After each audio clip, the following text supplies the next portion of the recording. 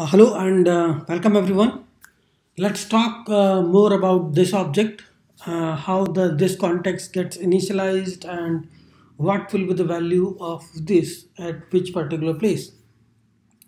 Okay, so I will be showing some code snippet which will make you more clear on to the understanding that how this is working, why this is working and why particularly this is working at this particular place. Because different place, different locations, the behavior of this can be different, right?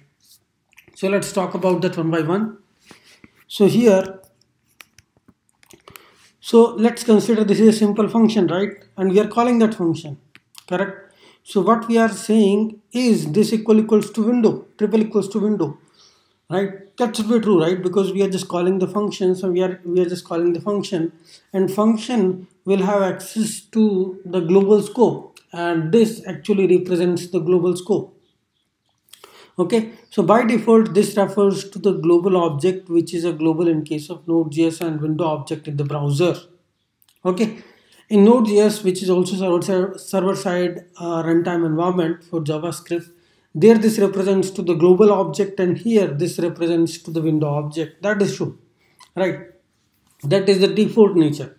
But when a method is called as a property of an object, we will be creating an object. There will be a method as a property. Whenever we are calling that method onto that object property, then this object will represent that object. Or when a function is called with the new operator, new keyword, then this refers to the newly created object of that function. We call that as a constructor function, right? Using that we create an object. At that time, this refers to the newly created object of a function.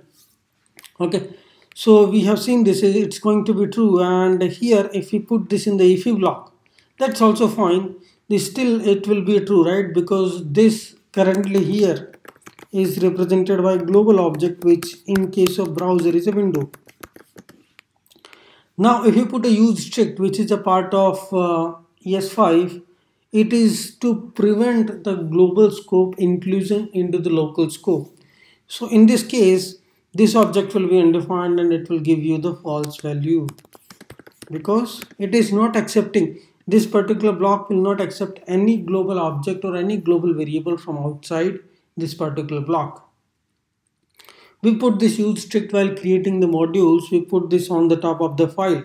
So some global variables do not collide with each other while you are running the multiple files in the same application. Okay, so these basic examples are clear, I think, right? Now let's talk about the function. Inside the functions, we will have a public properties and a public function. Now we will see when we are creating the object of the function, then where this is pointing to.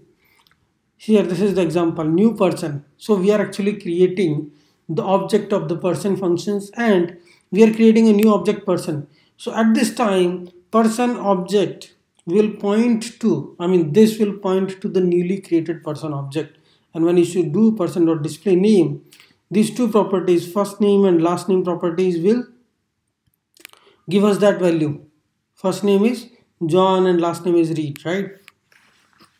When you are creating another object, so this, when you are calling this method, then this object is pointing to this newly created person2 object, and this dot first name will say Paul and this dot last name will say Adams.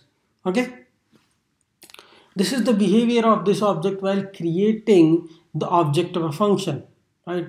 So same thing here. This is the same properties we are passing. Now let's consider, I wanted to override the properties. We have already talked about the call, apply, bind, which are being used to override this feature, override this context. So person.display name, person is the first object which I created, and this dot first name is pointing to the John and last name is pointing to Reed. But I wanted to override that, and I wanted to pass another object, some third party object or some external object. Here external object we can consider person2, where first name is Paul, second name is Adams.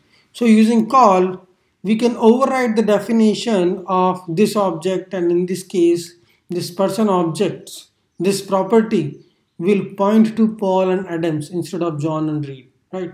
This is just a basic example of call, apply, or bind.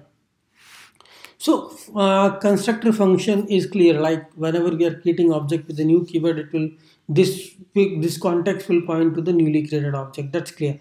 Now let's talk about another important thing is about objects, right? So when